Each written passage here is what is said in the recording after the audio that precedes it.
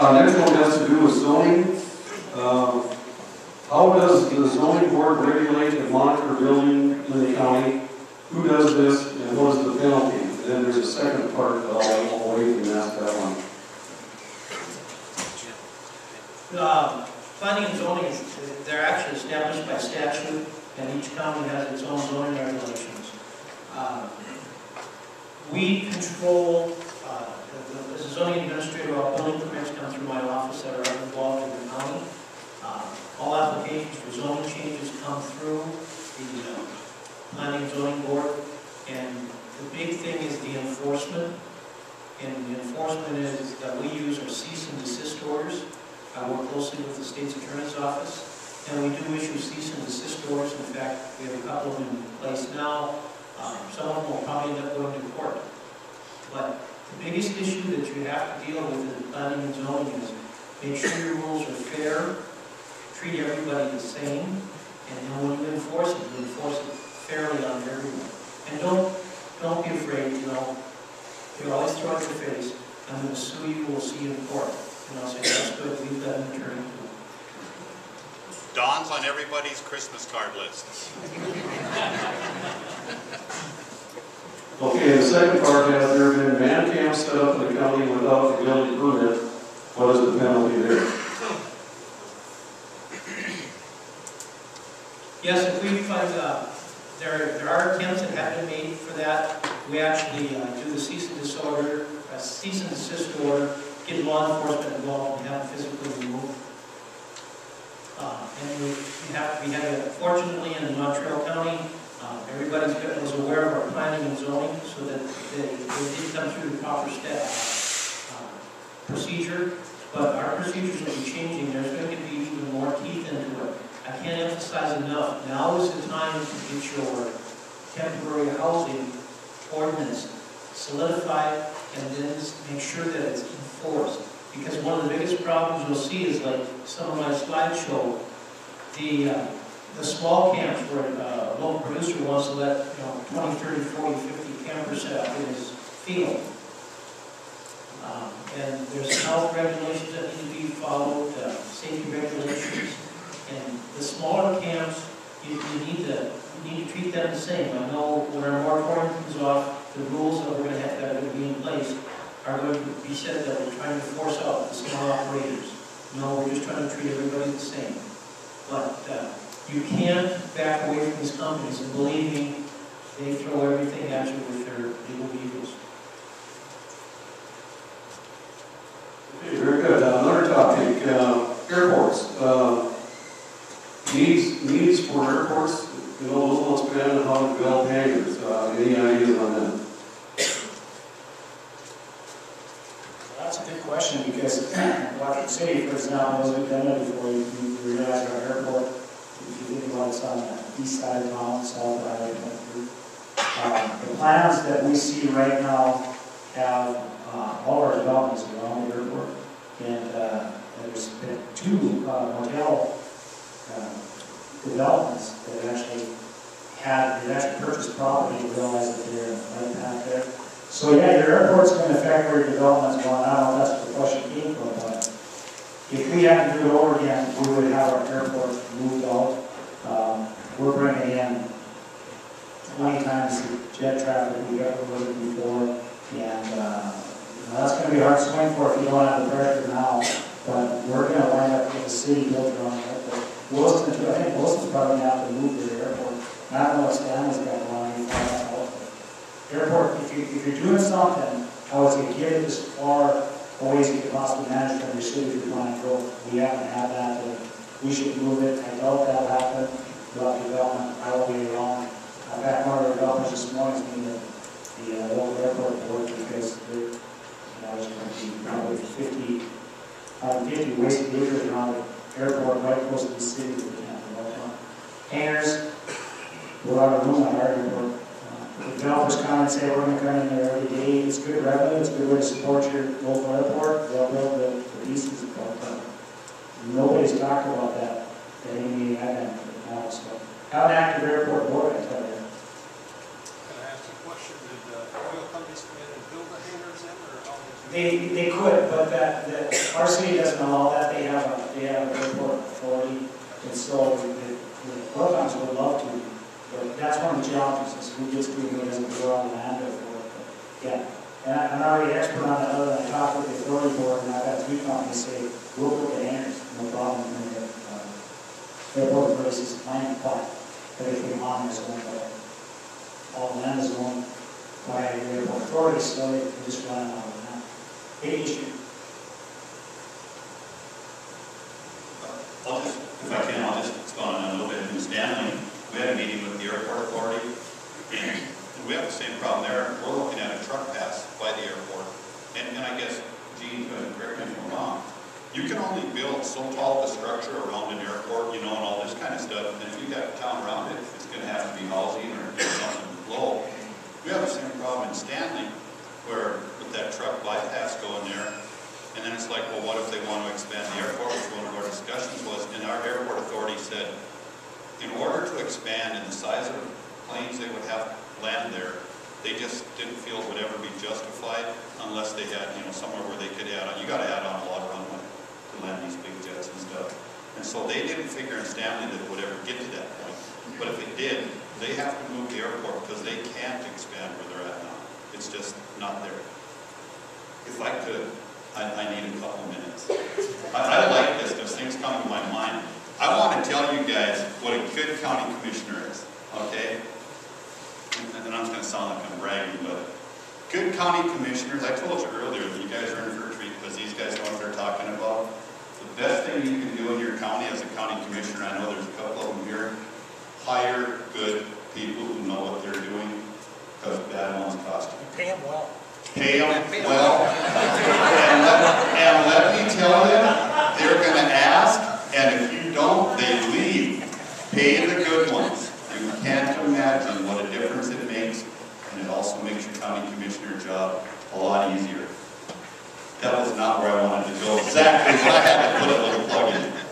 But good people are great, and they do cost you. Don, I don't know if you remember this, I know we talked about it, and I don't remember the figures, but what we have gave as percent raises, and I'm sure Gene, your county commission too, you know, a lot of people think the 3% raise is big. You kiss your county employees goodbye with a 3% raise. I think we gave as high as 10 plus bonuses just to keep good people. So that's where you're going if oil comes. The one thing, I have a story I want to tell. I'm not going to take it all in half, that okay? I just wanted to tell you how life changes for. When you're driving into Lansford, and I said this down in Glen Ellen, you know, geez, I don't know, not Glen Ellen, what's the other heading here, Glen Ellen? Drove like 70 miles, met 13 vehicles. I'm like, wow, went to McCluskey, met 2 from Underwood to McCluskey. I'm like, wow, you guys don't realize what you have until it's gone. So when you drive home today, just look around and you enjoy the serenity you have, because if oil comes, you will never get it back. Remember that. And it will really make you appreciate where you live today and the life you have, even though you might think it's not so great. Check your house and around your farm, and I would guess a lot of you are farmers, and then drive to Williston and Watford City and Stanley, and when you come home, you will have a smile on your face that you haven't had in years. With that, I want to tell you a little story. How many of you are farmers? Okay, a pretty good share. How many of you have a flag car to move your drill down the road? How many of you have a flag car to move your combine down the road? They live in a real rural community that will change when you get oil. I'm going to tell you this. I live 7 miles southwest of Parshall. We are on the edge. We are, you know, Highway 37 in Parshall is kind of the oil's west of there, and pretty slim east. And that's where we live, 7 miles southwest on the township road. My township road has 500 to 700 vehicles a day on, 40% of them or so are trucks. My wife's sitting in the back, and I get to use her once in a while. After a meeting, she tells me, if I said something wrong or not, so I'm probably gonna have to write something in the paper and retracting anything I said. And we farm. I can move my drill faster down my field than I can on 76th Avenue, which goes by my place. It's a main hall. That road is nothing but rocks. It looks, well, probably worse than the pictures Don had. But you cannot go fast. Farm equipment does not handle rough roads. You have to go slow. I can go faster down my field. The other part of this, harvest last year. I should say probably the year before, because was it last year, Jen? Year before. Last year was just a credit harvest. Anyway, she sat in the field while we're combining on a rural township road and wait. And of course, you know if you're pulling out a field, those of you that farm, it isn't like the on-ramp on the interstate, right? It's a road, it's got a straight, steep up, and it's about this wide, and you got to go slow so your truck don't tip. My wife sat there and waited for 14 oil field semis to go by before she could pull out of the field. Let alone when you're driving down the road on a rural township road, there isn't really room for 2 trucks unless you're going 3 miles an hour. So like I said, enjoy your serenity that you have and realize that your farming will be a lot slower, so hopefully you'll make a lot of money from oil. Okay, thanks.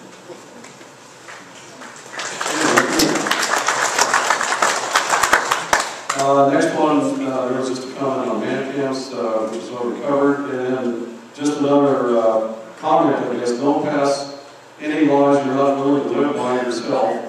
Instead of no cell phones, how about distracted driving for everyone with big fines? So that's just a good suggestion.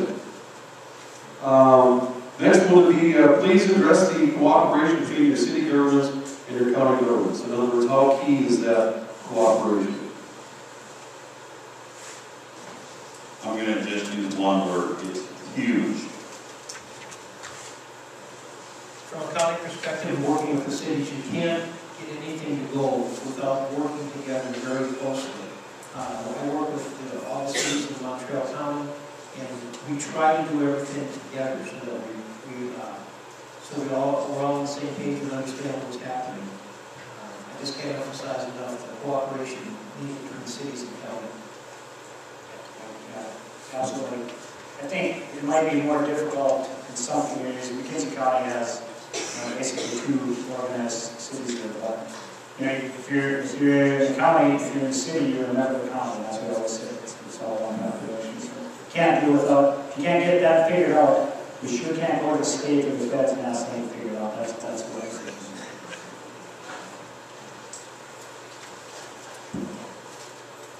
All right, thank you. Next is on property taxes. What type of property taxes do the temporary housing developments pay, and what value are they based on?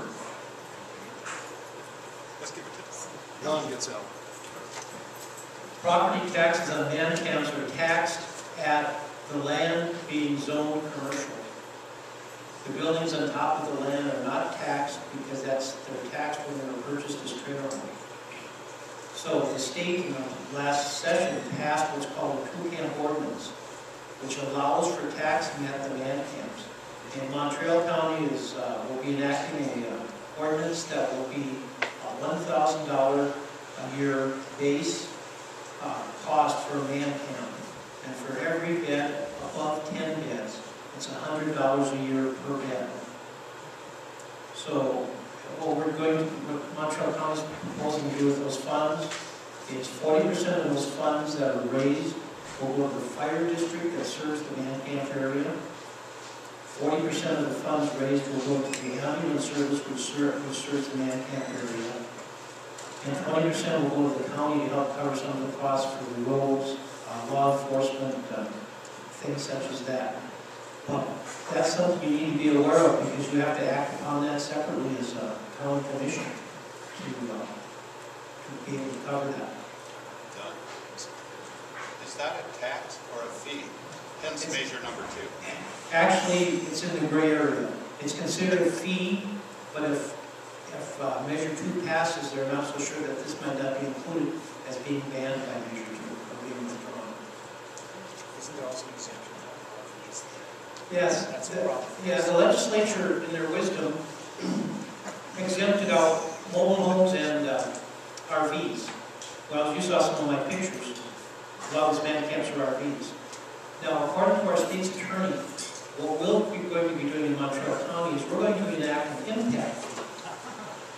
An impact fee will go on against RVs and mobile homes that are being used for temporary outlets. So that's kind of the way that we're addressing it, because you can't imagine the impact this has on your emergency services. The ambulance people, I just feel sorry for. The Stanley ambulance, I think its record is 6 runs in a day. The Newtown ambulance service, I believe, was 9 runs a day. And that goes pretty much nonstop. And then the other issue that comes with that, oil companies do really well in pay their people, but a lot of these people are subcontractors and they're supposed to be carrying their own insurance, and they don't. So the ambulance gets hit on the bill, even though those people are making good money, they're subcontractors, so they're out. What is your impact fee for RVs and The campers? $1,000 base and $100 per bed in the RVs, or in the campers. So if you've got 2 beds in there, that's going to be $200. And that's the other thing about these impact fees, they're due up front. And we'll do a 2-year conditional use permit, this is part of our changes. And both years' fees are due and payable up front. And I believe we can only do that, we can't do it because our land use plan isn't in there. So there's an example of not having a land use plan, we can't implement that as Owen County again, so we will be doing that.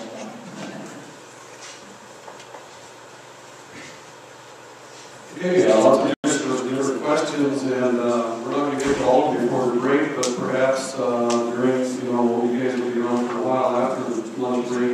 If we don't get your questions addressed, maybe you want to approach one of them and ask that before you leave today. But we'll do this one more before we go for lunch. Water issues, where does water come from? What about groundwater in towns that have been developed? I'll just throw a little bit out. City of Parkville, which is, my hometown, so to speak, they sell water to the oil field. They did have a well system. They've been then moved to, sucking water out of Lake Scotaway and sold to the oil field. Now they've moved 16 miles south of Parkville and are sucking water out of Lake Scotaway at a tremendous cost to build in 16 miles of pipe and water towers. And they are putting in rural water.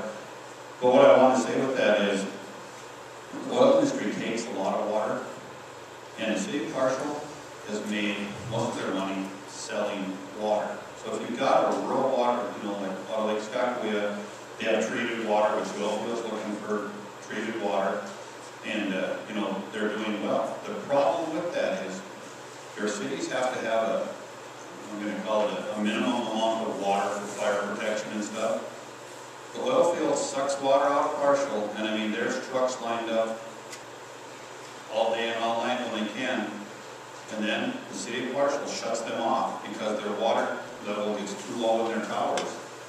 And they have to, from a safety standpoint, say, you guys are done until we get the towers filled up. So water is a huge issue, and I think the Corps of Engineers, in their, if you haven't already got your pipe into Lake Sakakawea, it's going to take you a while, quite a while. Something we're doing out west, and this is one of those things when we met with the legislature, the communities out there, which would be Williams and McKenzie and Divide and Stanley, all those communities have a consortium called the Western Area Water Supply. We're actually buying water from a treatment plant in Boston and doing a delivery system throughout those counties to get to the cities. In the southern part of the counties, south of Lake Scotland, McKenzie County, you just can't go punch up water anymore. And our ranching community was really, and farming was really concerned about depletion of aquifers or overuse of aquifers.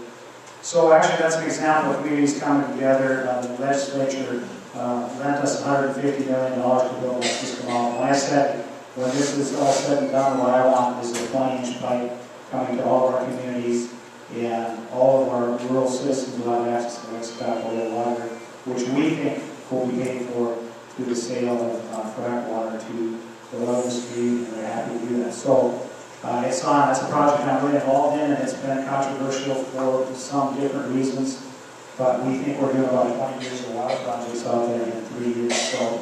So again, I'm saying that we did go to the legislature, that our people fought hard to get this done. Water for us around Scottsdale is everything, and so we're asking the industry to help us pay for it. And that's what I would recommend. If you think you're going to be restricted, your restriction will come from water and sewer. That's where it'll come from. And right now, McKinsey County is actually zoned by water. And people are buying. They're paying 30, 40 grand an acre, 20 acres at a time to come to the water district. And we've got a 2-inch line coming to them and saying, it's not going to happen. Folks, well, drill well. You're not going to let them go to Fox Hills for water anymore. And so we have a little better case probably to get this done. And I'll be more proud of that than anything I've done in our community if we get the water for that dry area. So I'm glad whoever asked that. Good, I got to get on this one for that. We're paying that back too, but that's not a grant. Just one comment on that. You, as a city, if you're going to sell water to oil companies, be careful. There was a city in western North Dakota that oversold their water. They've been penalized by the State Water Commission. They have lost the ability to sell water, and they have also received monetary fines. And I believe it's going to be 2 years before they can start selling water again. That's how much they oversold their water permit from the State Water Commission. Okay, with that, okay, Clint? Yeah. Don, could you maybe talk a little bit about the reclamation process of the water that's been used for the fracking and coming back? What we need to do to put in place for, I heard you talk about the Fraser's Bridge process for doing the water. People just dumping it out in the field. We really have to get going on lunch here, but I'll give somebody a minute on, that was reclamation of the sites, right? One minute only, please. One of the issues that he brought up is we have these production water trucks, like the one I showed you tipped over. They pick up production water at a well site, they take it to a saltwater disposal well, pay, I don't know, 35 cents, 85 cents a gallon, put it on the ground. But they figure if they open up their spigots and drive down the road, by the time they get to the saltwater disposal well, it's all empty, it's all in your county roads. It cost us $10,000 in the last one that the county was responsible for because some unscrupulous driver drained his into the road ditches and drove down the road. Okay, with that, let's give our presenters a round of applause.